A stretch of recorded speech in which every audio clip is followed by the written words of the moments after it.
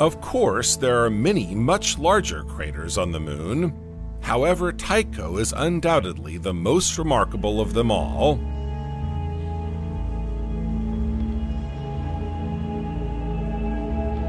It is located in the Moon's southern hemisphere, where the Ocean of Storms and the South Pole, Aitken Basin, meet. On full moon nights, the large Tycho crater stands out as one of the most remarkable lunar features. It is surrounded by a ring of dark matter, extending beyond its ramparts for about a crater radius.